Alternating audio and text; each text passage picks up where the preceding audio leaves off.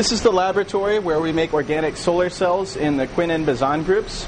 Basically, we start with a substrate that consists of glass slides with a layer of a transparent conducting indium tin oxide layer on top of them, which acts as an electrode.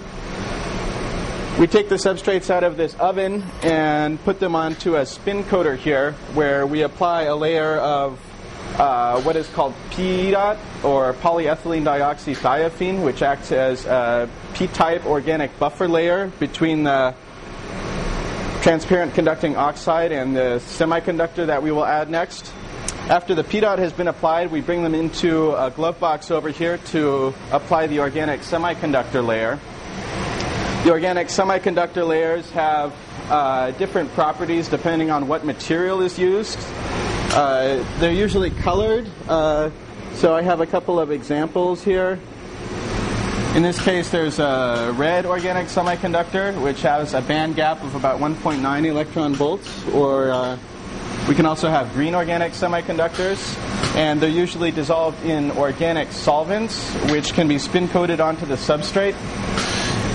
What we make mostly is solar cells in the lab, so for a solar cell you want a material that absorbs a lot of visible light, so blue or green colored organic semiconductors tend to make better solar cells.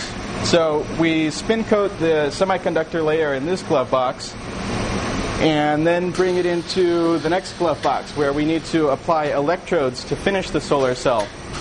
So the way we apply electrodes is using an apparatus called a thermal evaporator, which basically consists of a vacuum chamber, and at the bottom of the vacuum chamber is a lump of metal that we heat up to a very high temperature, and it basically vaporizes under vacuum and travels through a stencil that patterns an electrode onto the organic semiconductor that we made previously.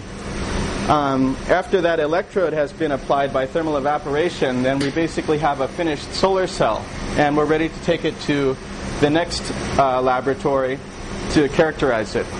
My name is Bright Walker, and I'm a fifth-year graduate student with Professor Wen's group.